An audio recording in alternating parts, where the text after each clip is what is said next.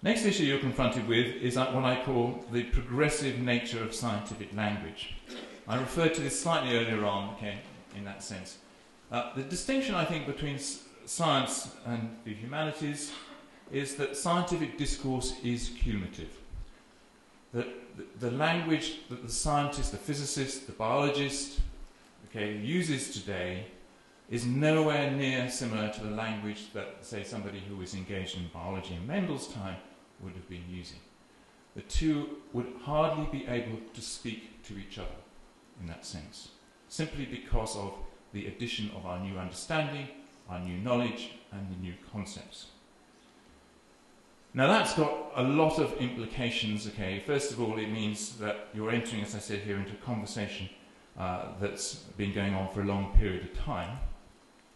But it means that for the person who's new to that conversation, okay, the amount that you have to learn gets larger and larger. And you can see this, particularly, I think, in the syllabuses. You can see this very much, I think, in the context, not so much of the physics syllabus, where often you have to search hard to find anything on the physics syllabus that was discovered or learned post-1932, okay, but you see it very much in the biology syllabus with the emphasis on genetics, DNA, that has crept in, and all kinds of things that were not there 20 or 30 years ago. And that again makes it a particular challenge for you as teachers of science because of that additional content that you are faced with offering. And that feedback, that language, that knowledge feeds back into everyday discourse and changes it. To the extent, for instance, I mean, DNA is a very, very good example where that notion of a helix and replication is something which exists out there in society.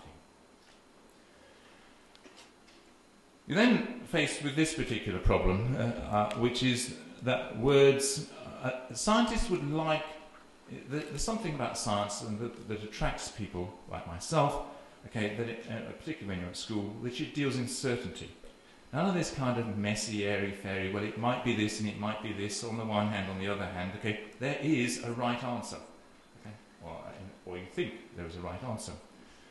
Okay? And the problem with words, in fact, is that they don't have one specific meaning. You end up with, okay, with these kinds of problems, okay, which have been used in research. Which sentence uses the word maximum correctly? Okay. So you present to the student these kinds of statements. The lazy boy always made the maximum effort to improve his work. The team won the maximum number of points and when relegated. He wanted to sell his car and make the maximum profit.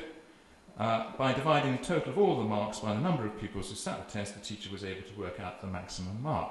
Now, I know you all found the right answer without any difficulty.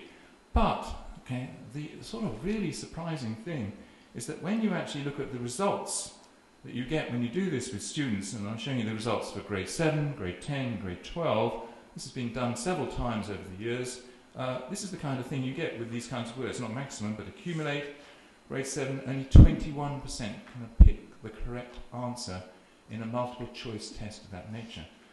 By grade 12, it's 72%, okay, which makes us a little bit happy, but even, okay, at that age, the fact that only 72% can pick the correct answer is a little bit worrying, and the mean is 44%. Similar kinds of things, you might say, well, okay, you know, that's just that word, you know, it's a little bit difficult, complex, not sure about this, but similar kinds of things for these words, devise, random, pretty common word in that science, okay, the mean there is 30%, and only 50% get it right by grade 12. In terms of picking the right sentence and theory, in that sense. So what you're confronted with is the fact that actually, okay, the meaning of words has to be constructed from the context in which they are used. Okay? And the individual word you may understand the meaning of, but it only makes sense in the way in which it's used, and the fact that you are able to pick out that word maximum was used incorrectly was because it was inappropriate in the context which it was talking about. Maximum does not refer to the mean, okay, in that sense, so the last option was particularly wrong. What you're confronted with is the fact that basically words are polysemic, they have multiple meanings. And science teachers, I'm afraid, are as guilty of using them in this kind of way as anybody else. So, for instance, what does the word electricity mean? Okay. Which we all talk about. We're going to do electricity this term, okay? But what do we mean? Electrical power? Okay. Are we talking about it as a means of delivering power? Are we talking about electrical current? Okay. Are we talking about electrical voltage in that sense? Or are we talking about electrical charge?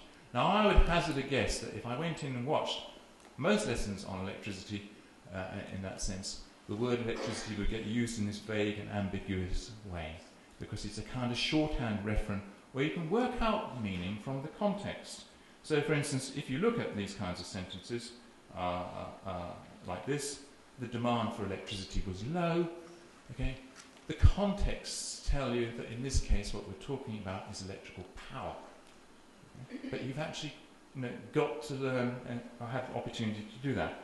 If you talk about electricity nearly killed him, it could be voltage, okay? Or it could be current, depending upon your understanding. It's actually, in reality, it's current, if you really want to argue about it, that is the killer. So it should be electrical current. And today's society needs more electric cars. Again, really is a reference to electrical power. So, unfortunately, okay, words don't have that fixity of meaning. You can try and be precise in that sense, but we're often not. And you have to help your students see the context and interpret it in the context.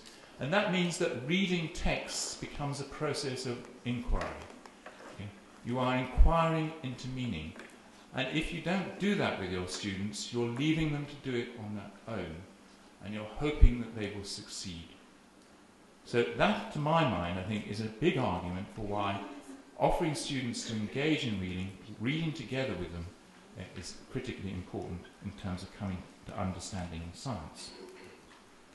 There's another difficulty. Let me show you this particular difficulty. This is from examples that I have used with students. This is an example of a traffic diversion. And there are various things we can say about this traffic diversion, and we can use a scientific word, force. But we can use it in a scientific sense or a non-scientific sense. So here is a sentence about this situation. A force from the police officer causes the cyclist to turn right, which is grammatically correct. There's nothing wrong with the English. Most of us know what is being said, but it's not using the word force in the scientific sense. And that's the problem particularly for the physics teacher, because the physics teacher has to confront it with all these words like energy, force, power, mass, weight, which are out there in the common everyday jargon, but they've got different meanings. And all of a sudden what you're confronted with is the process of explaining the specific meaning in the specific context of its use. Whereas the second example, a frictional force acts on the bicycle, is a scientific use of the word, as is forces of reaction from the road act on the police officer and the cycle. And the ability to distinguish between those is critically important in terms of conveying meaning to students. Okay, so that was the second problem with language, the fact that it is polysemic.